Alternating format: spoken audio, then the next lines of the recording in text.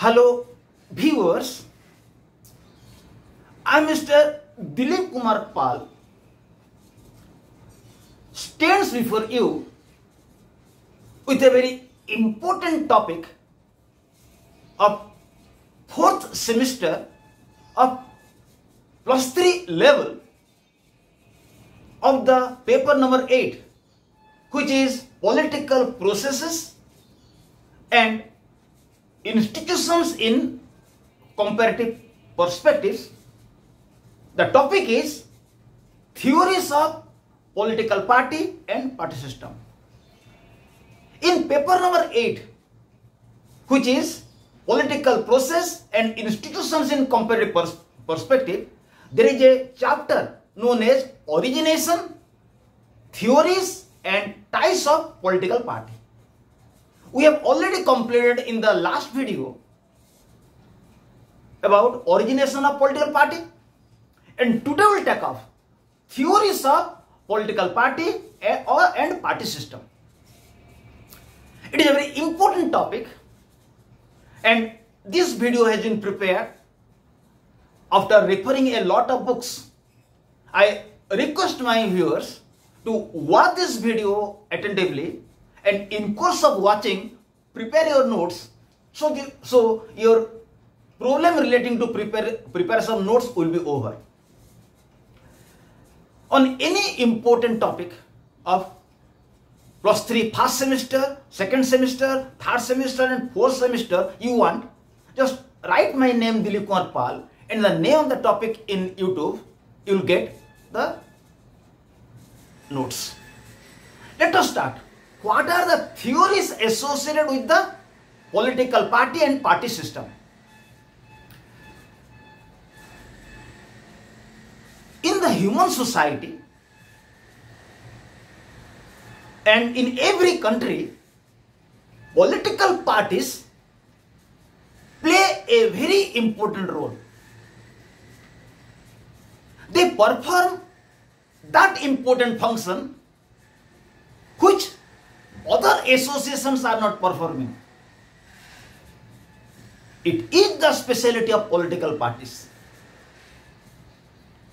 The special function which political parties are performing is representation of people's problem before the government. So, political parties are performing those important functions which other associations are not performing. So, it is the specialty of political parties. And so far as political party and party system is concerned, there are two major theories. One theory has been told by Robert Michels, and another important theory was told by Michels Duverger. So first of all, take off the theory of Robert Michels. Robert Michels, who was born in the year 1876 and died in the year 1936, was a very important scholar of the elite theory in 20th century. He in his book Political Parties, published in the year 1911, expressed a lot of things about political party and party system. What he said? He has mentioned that in every country political parties are found, but in every political party at the top there are some leaders. In every political party, maybe democratic or undemocratic, at the apex of the political party or at the top level of political party, there are some important leaders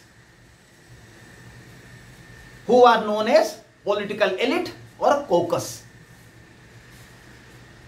And these top leaders are controlling the performance, organization, and way of functioning of political parties. So in every political party, some top leaders are controlling the political party. Political parties, performance, organization and function. And those who are controlling a political party at the top, they are a few in numbers. And it is known as oligarchy. It is known as oligarchy theory of political parties. It means a few persons, a few top leaders are controlling the entire political party. They are a few in numbers. And what they decide, it prevails in the party. So it is known as oligarchy theory of political party or party system. And the law which these political leaders will make, it will prevail. It is known as iron law of oligarchy. So, Robert Michels said that political democracy is a myth, is a meaningless, because some elites, the elite rule was the rule. Political democracy is meaningless because in every political party a few persons rule. They are known as elites. So elite rule is the rule. And these elites, those who are top leaders, they are few in number. They are known for their knowledge and capabilities. On the basis of their knowledge and capabilities, they control political party. And if any law will be passed against them, law will become weaker, but the leaders will not become weaker. So it is said, if law will be passed to control leaders, it is the law which will gradually weaker, not the leaders. And those who are ruling at the top of political party, from time to time they changes. Even if they will be changed, some few leaders will rule a party organization. If one group will be changed, again another group will come and they will be few in number. So this is what the view of Robert Michels about political party and party system. So what he said, again I am telling, according to Robert Michels, every political party, may be democratic or undemocratic, is controlled by a few leaders. They are known as political elite or top leaders. They control the entire political party. And their rule, their direction is the final. And they cannot be changed. If they will be changed, again a few will come. So every political party will be ruled by a few persons. They are known as political elite or caucus. Or you can say coterie. So this is what the idea of Robert Michels about political party and party system. This is his theory, and his theory is known as oligarchy theory of political party and party system. Now we'll discuss another theory which has been told by Michels Duverger. Michels Duverger was born in the year 1917 and he was died in the year 2014.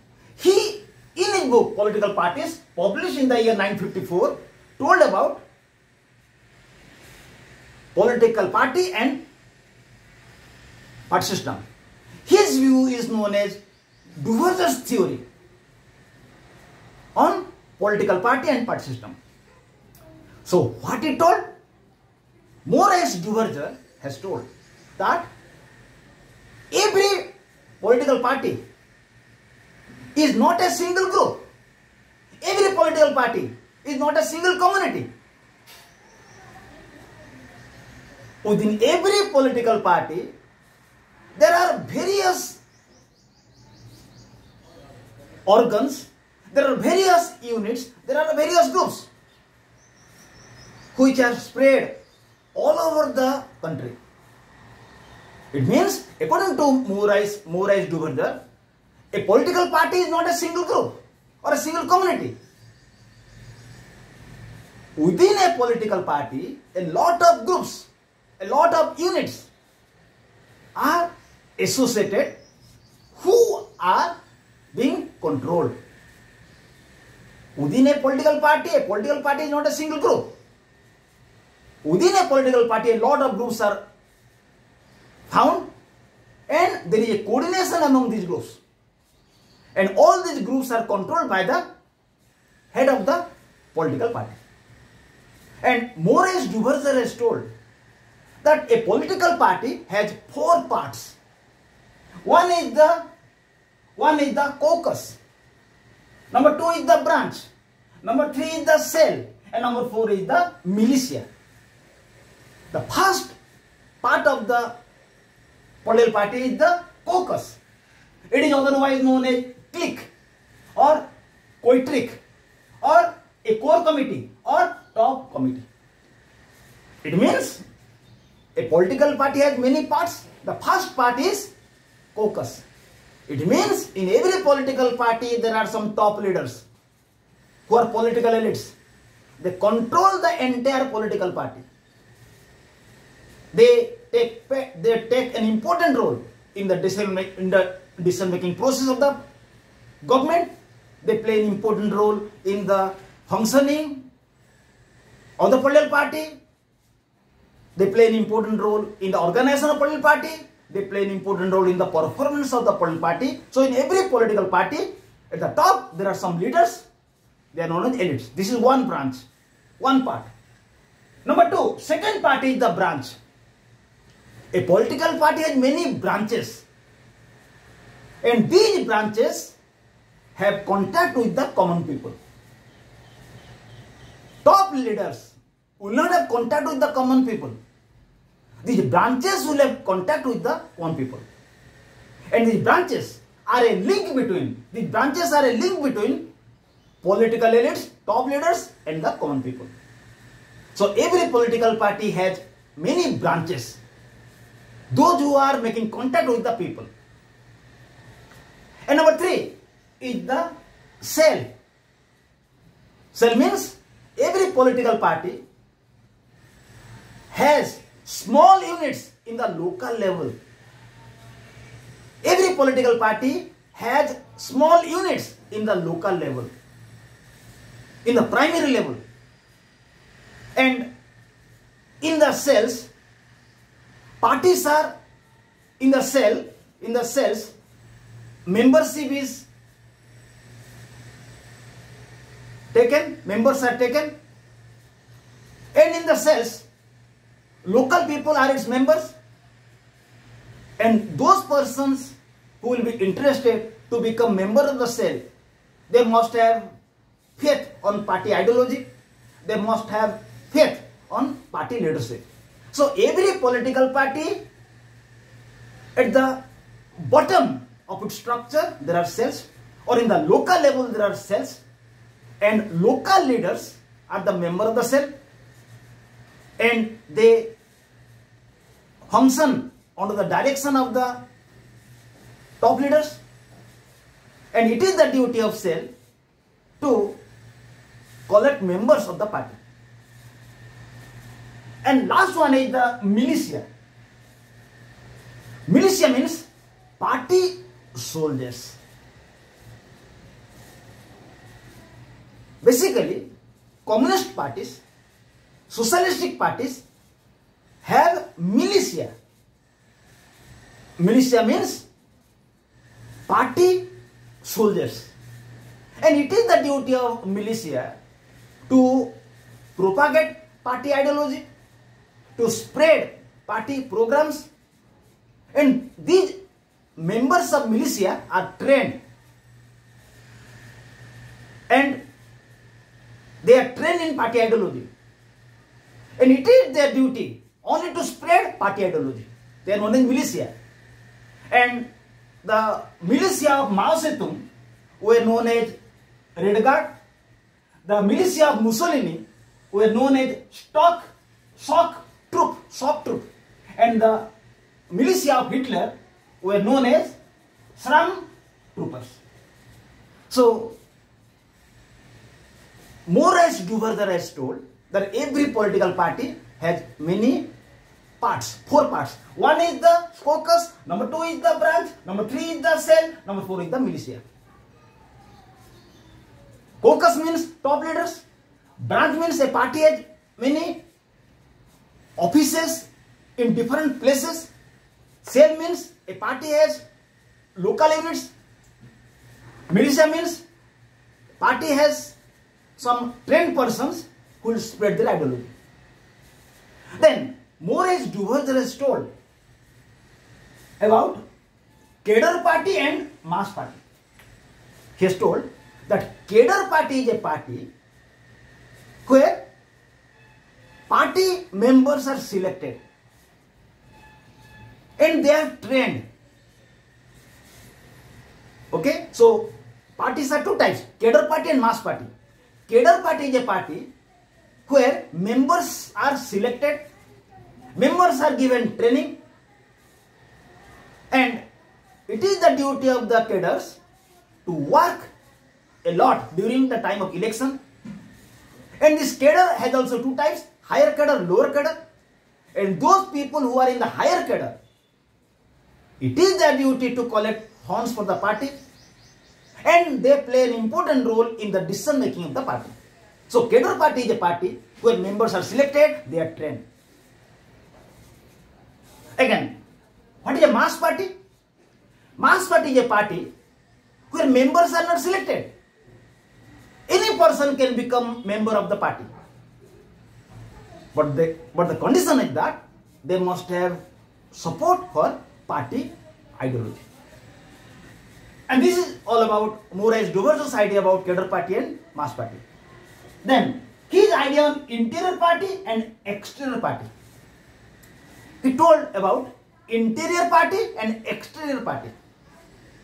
Interior party means within the legislature some groups will be found and later on they will become political party. So interior party means with the popularization of democratic principles and democratic institutions within the legislature, some groups are found and with the lapse of time they will become political party. For example, in 1787, when Philadelphia Convention was going on, at that time there are 2 groups. One is federalist, other one is non-federalist. Later on, they converted into different parties. In a similar manner, in British legislature, there were 2 parties. There are 2 groups on the issue of monarchy. One group supports monarchy. It is known as the Cavaliers. Other group support anti-monarchy system. They were known as Whigs. So Cavaliers later on became Conservative Party and Whigs later on became Liberal Party. This is interior party. Interior party. Interior party means within the legislature some groups will be created and later on they will become political party. But what is the exterior party? Exterior party means sometimes political parties are formed on some issues. For example, Indian National Congress was formed to make India free from colonial rule. It is exterior party. Communist Party of Russia was formed to carry out communist revolution. It was also an exterior party. So exterior party is a party which is formed on some issue. It is known as exterior party. Again, Michels Duverger has told law of political party and party system. He has told there is a law of political party and party system. And he said that there is a close link. There is a close link between the there is a close link between the voting electoral system and the party system. He is told that there is a very close link between electoral system and the voting system. He is told there is a very close relationship between the electoral system and the voting system. It means if in a country there will be simple majority vote system, if in a country there will be simple majority vote system and single ballot system, automatically there will be two-party system. So more as Duverger has told, there is a link between political party system and electoral system. Political party system and electoral system. It means if in a country the electoral system is that there will be a simple majority vote system and single ballot system. Simple majority vote system and single ballot system. Automatically it will go for two-party system. Just in UK and USSR. Just in UK and USA. And if in a country there will be second ballot system and proportional representation, the party system will go towards multi-party system. It is found in Austria and Germany. So again I am telling, more as Duverger has told, there is a link between political party system and electoral system. If in the electoral system there will be a simple majority system and one ballot system,